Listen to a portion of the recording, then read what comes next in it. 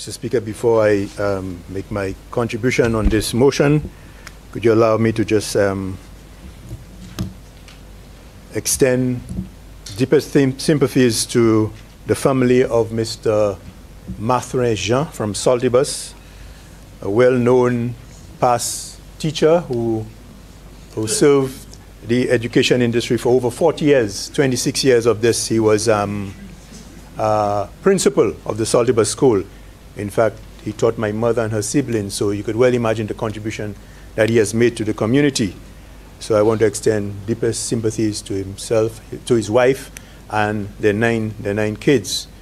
There seemed to be a shadow of death, you know, in the community of Choiseul Saltibus in recent times, Mr. Citizen, in that quite a bit of our senior citizens being taken away from us. Mr. Speaker, there's a substantive motion in front of us today, Mr. Speaker, where the government is guaranteeing $20 million to the NIC for onward borrowing to the SLDB.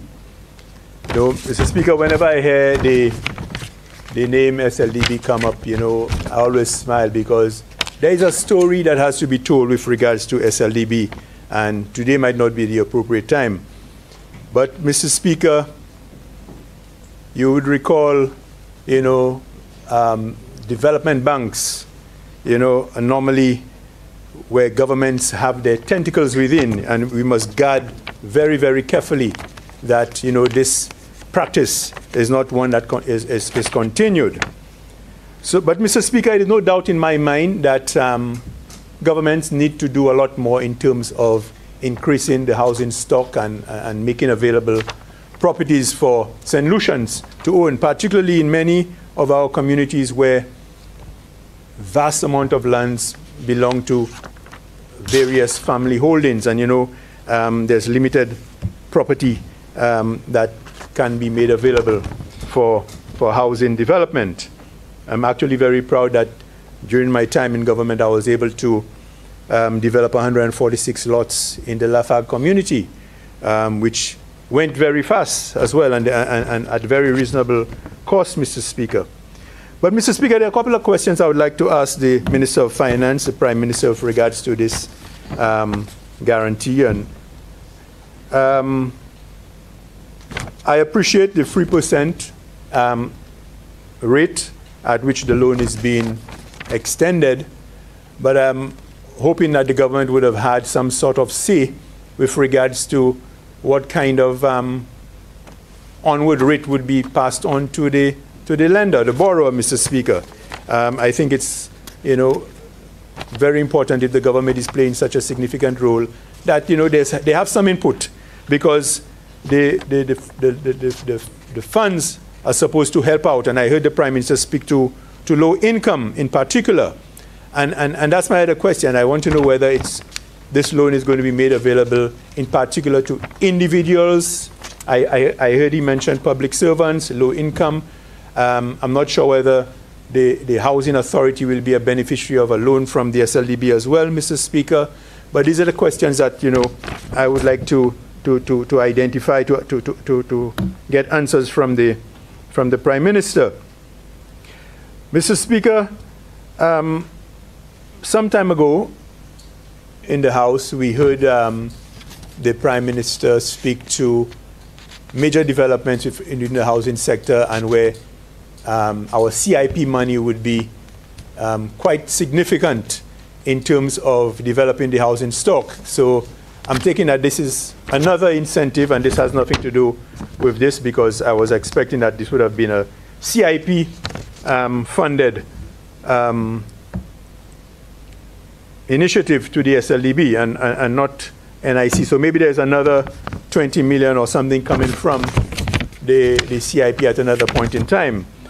But, Mr. Speaker, while you must applaud governments looking at increasing the housing stock, there's also a significant need, Mr. Speaker, for government to pay attention, particularly to our senior citizens who at one point in time were able to work and take care of various their needs, Mr. Speaker. But as they have aged, you know, income has reduced.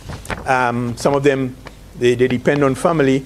And the conditions of their houses are significantly wanting.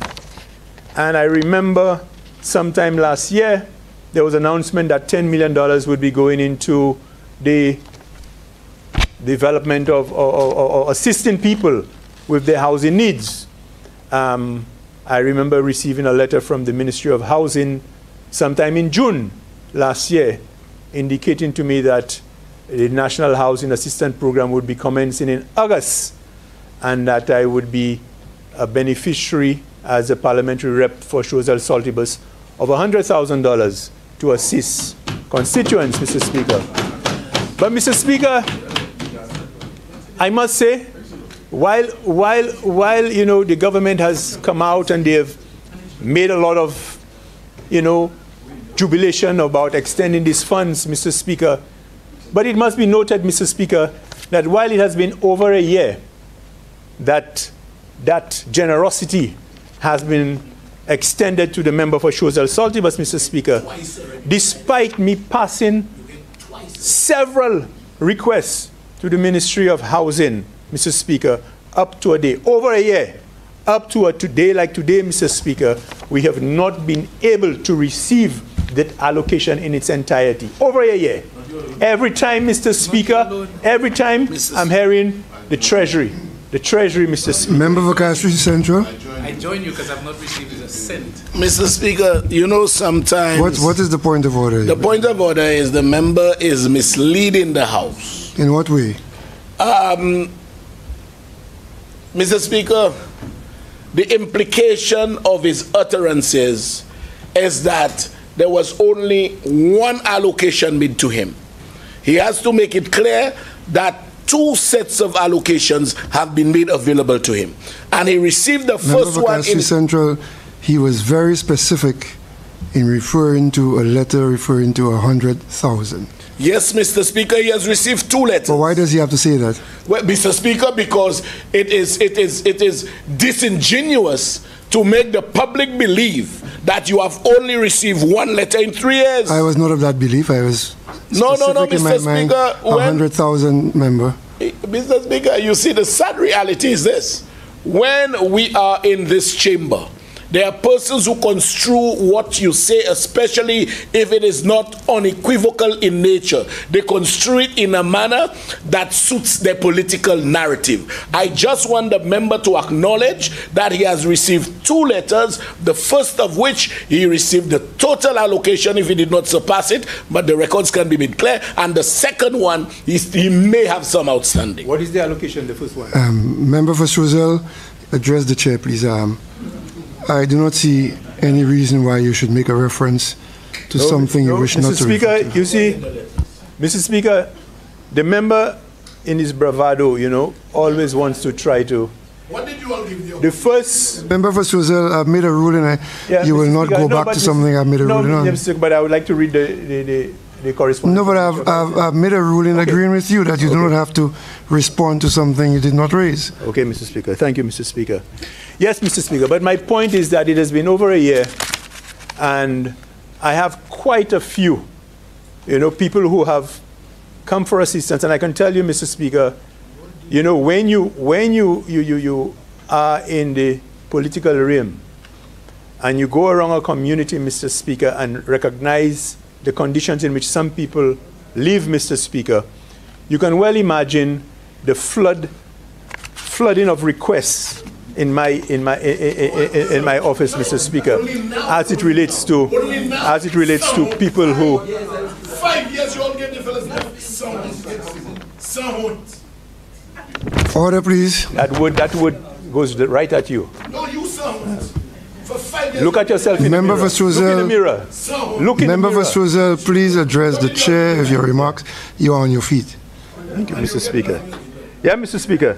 So, Mr. Speaker, I am concerned that it's over a year. We have several people on a waiting list, Mr. Speaker, for some assistance, Mr. Speaker, and I'm bringing to the attention of the House that has not been received, Mr. Speaker.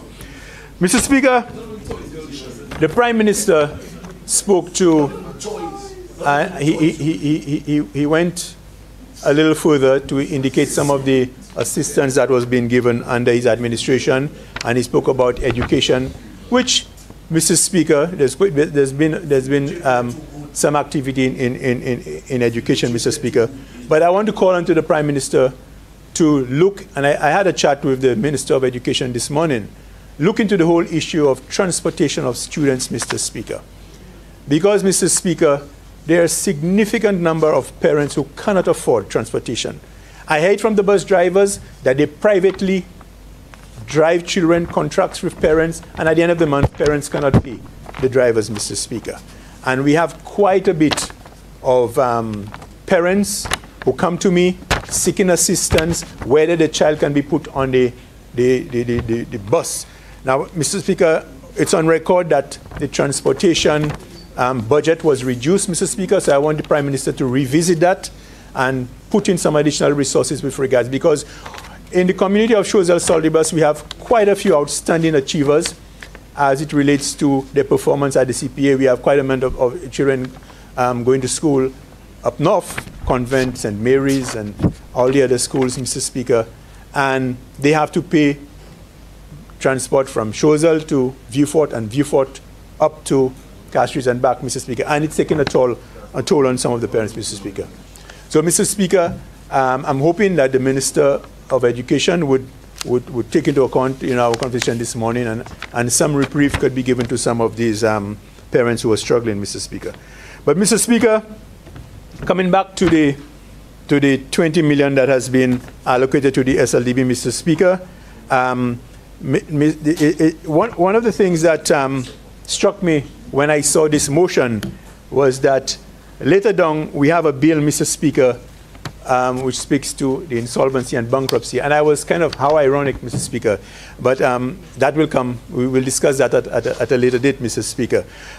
Because on one hand, you want to help people, but on the other hand, there might be a little pressure in terms of how this matter is resolved from the banking end, Mr. Speaker.